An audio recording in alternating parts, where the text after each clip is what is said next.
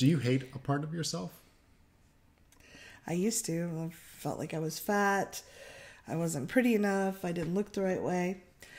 This is Rick Wilkes from ThrivingNow.com, and I am Kathy Vertilli from theintimacydojo.com. It's a hard question, and we know it's an intimate one. When I ask someone that who's wanting to be in relationship, it's a kind question, actually, I think, because when we hate a part of ourselves, we're pushing that part of us away, and there's a disconnect. It means that we're not as aware in a healthy way. Our energy gets disconnected from it. Well, it takes so much energy, too, to push part of ourselves away. Yeah. Like, distancing yourself from yourself is very exhausting. Right. And if we hate our butt, or our belly, the skin on the back of our hands, our thighs, whatever it is. Yeah.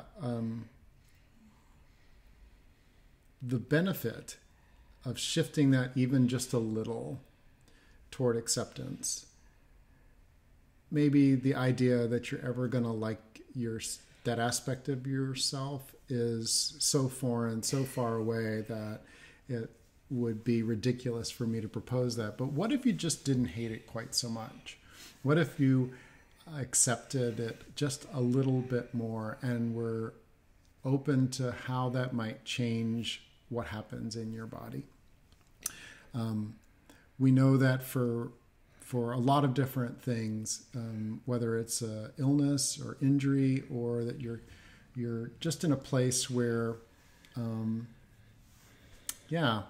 you know that that's an aspect of you that hurts and that takes away your confidence when you're relating to others. Well, yeah, it could be experience. I know when I was a teenager, I started developing womanly curves, and my thighs weren't so slender anymore, and they rubbed together. And I was so horrified by that. And there wasn't anything anyone normalized, like, hey, like your body is changing. But for me, it was just like, oh, my body's doing something I don't want it to, and this feels awful. Like it took me a long time to just appreciate, wow, my thighs are actually really strong, and the skin is really soft. And like, I couldn't appreciate it. I just hated everything about it. Right. So that, Kathy, brings up another aspect. When did you start? So with tapping, you can tune into, okay, so when did I start hating that part of myself? And it may not be an utter hate at a 10, like it's your worst enemy. And it may be. It may be that intense. Whatever it is, tune into that part of you. And notice what happens in the rest of you. Is there like a pulling away? That's a very common reaction. It's like, you want to get away from that part of you which you I kind of like. dissociated a bit, and it was like numb. It wasn't like I wasn't really aware of that part of my body. Mm-hmm. Yeah. So these are common physiological reactions, and we use tapping. And we use it because we get to speak about something that may not be the highest truth, but it's how we feel. We get to start off by, instead of saying, I love my belly, no, even though I hate my belly. Start with what's true for you now. What true on some level for you now. And we tap on that and we give it a direction. How would you like to feel about that part of you? And sometimes we inject a little humor, which might happen here. So, great. Okay. So, should we use as an example, do you want to use belly or butt? Let's use belly. Belly, okay. And you can replace the word with the part of you that applies. We start at the karate chop. Even though I hate my belly. Even though I hate my belly.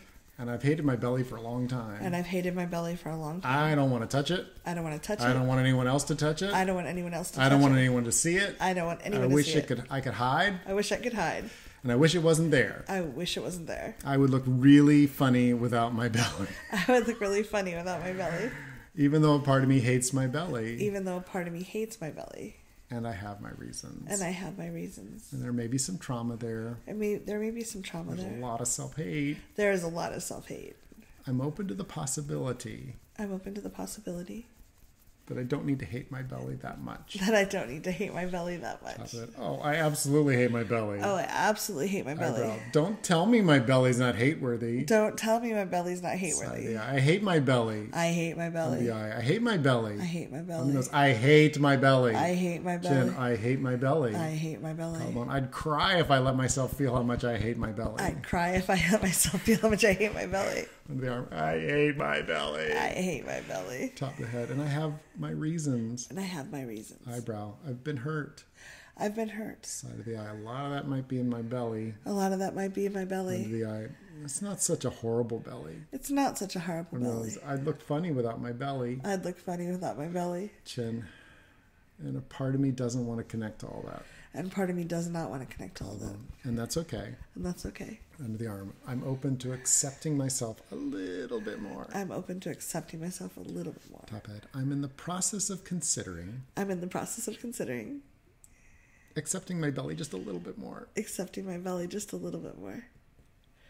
Nice deep breath. And if you feel okay, touch that part of you that, and just see if the relationship has changed at all. People who hate a part of their body with intensity also will tend, just my observation, they will tend in relationships to go there very strongly with some other aspect of the relationship or the other person. And if we're learning to relate, that self-relating, learning to say, yeah, this isn't where I'd love it to be, and it's okay. It's not, my belly is carrying more, for example, or it has those baby scars. It has stretch marks. Stretch marks, right. It's not as firm as I would like it to be. Whatever it is that is your reason for hating it, by softening that toward acceptance, then there are things, just like our belly is a part of the body that we come with, there are things that are in every relationship that are not going to be perfect. Yeah. And it actually gives you much healthier boundaries because it firms up your relationship with the aspects of yourself which you carry with you and allows you to be in a softer, kind of more accepting part with other humans, things that come up. Absolutely. And I think there's so much wisdom in our bodies. Like, our bodies are the way they are because there's a really logical reason for it. It's there to protect us, or there's some kind of belief there that it's responding to. And when we're not resisting ourselves, we can be more open with other people and not judge them or feel like when we feel judged or we're judging ourselves really harshly, we often project it onto other people, even if they're not judging us. Right. And we tend to not be as connected. So just, if you can, just notice what you're feeling about this and write it down.